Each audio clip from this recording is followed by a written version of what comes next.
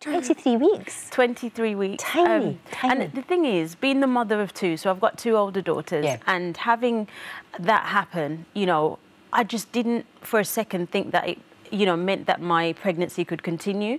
I didn't know your waters could break and you could still carry the baby. No, I had no idea. Astonished. I mean, but it must have been really, really worrying for you that whole time. You must have had to take real care of yourself. So when your waters break, they usually think that you're going to go into labour within the hour. So I was treated like that. And to be honest, from that point, they told me the baby could come any day now. So I was given steroids. I've been repeatedly hospitalised because there are so many problems that come along with that happening, and was on monitoring twice a week at the hospital, and every time they were just, you know, oh, you know, you're really lucky if you get to tomorrow, you're really lucky. And so it's a day at a time? Literally a day at a time. I was on 100% bed rest, and yeah, it was a very scary time for all of us, but you know, and to get to 36 weeks was just, I mean, they keep calling my daughter, by the way, a miracle baby. And, she is a miracle baby. And, I mean, she really is. She's a miracle baby. I saw her this morning. She's absolutely Thank you. Beautiful. Thank you so much. She's ridiculously beautiful. Thank you. She's absolutely stunning. But goodness me, such a worry, you know, to have to go through that. And that's the thing. I think going through something like that really opened your eyes, because I've had two pregnancies that I would say were completely problem-free, and then to have a pregnancy like that, it really opened your eyes to just, you know, what other women are going through. While I was in hospital, you know, there's several different times I came across other women who were in, you know, in either similar circumstances or having even worse problems, and it was just, as I said, really eye-opening. I think we all have this idea that you do the pregnancy test and, oh, I'm going to have a baby. It's all gorgeous, you know. You swan along and it's all fine. Of course, it's not. Absolutely. Now, you would have thought having all of that happen was bad enough. Yes. But you actually went into labour during that terrible snow. It's dreadful snow in December, wasn't it? It's honestly, I mean, when I was telling people, telling my friends and stuff, they were just like, this could only happen to you. So, yeah, I went into labour that weekend that we had the awful snow. My husband was at work, and I also had my eldest daughter. She had 3 of her friends over for a sleepover. So it was like an episode of Fawlty Towers, and so perfect storm. Their parents couldn't pick them up. I couldn't obviously drop them off. The ambulance couldn't get to the house, so we ended up having to walk in the snow to the train station. It's like something out of Dickens. Honestly, Orphan of the Storm. You couldn't make it up. Put it so that you way. Walked to the train station? I walked. So with my 2 daughters and my eldest daughter's 3 friends.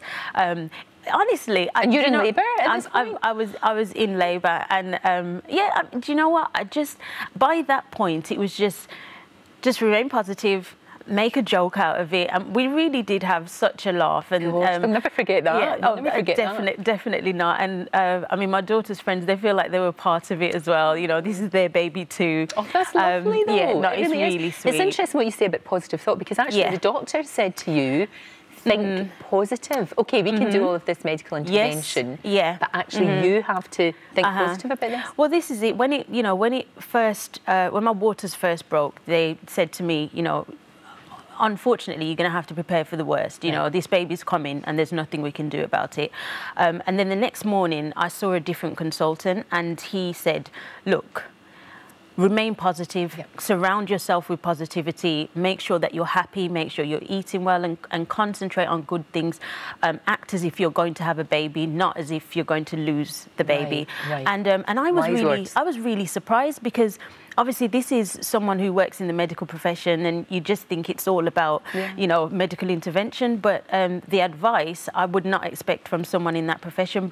And I believe that's what worked. Just, you know, I came off of Twitter, you know, and I told everyone around me, look, don't tell me any bad news. I'm not interested in any gossip. I just need to remain positive. At that point, I mean, even before my waters broke, I was having a lot of problems. And so I hadn't bought anything for the baby because, you know, I hadn't told anyone. Right. I was really, early days, it was. Yeah. So I was really worried. And after that, we went out and we bought everything, and, you know, surrounded ourselves with baby things. And it was just like, a baby is coming. A baby's coming, and that's it. Yeah, and of course, she got married last year. Yes, very quietly. Very, very. I know you're very protective of them. And that's lovely. I am. Well, the thing, my husband has no desire to be in the public eye, to be famous. Fabulous is that? I love it. I absolutely love it. I think, the best ever. Yeah, and, you know, and so, yeah, and I have to respect that. Of course. You know, but he's wonderful. Oh, it's great. And your girls have been amazing as well. Yeah, my girls, honestly, I mean, you know, between my husband and my girls, I just, you know, I don't know what I would have done without them. They have been so fantastic, so supportive, and you know, we've all had a really trying time as a family, but yeah, I feel so blessed, really blessed. Yeah, I do. Oh, you look ridiculously radiant. Stop it, you look absolutely great. It's so good to see you. And she's an angel, and she's called True Winter. Her name is True. Yes, yeah, we've called her True, and yeah, and the reason I hadn't revealed the name or gender is because I wanted her to meet my nan and granddad first. Of course.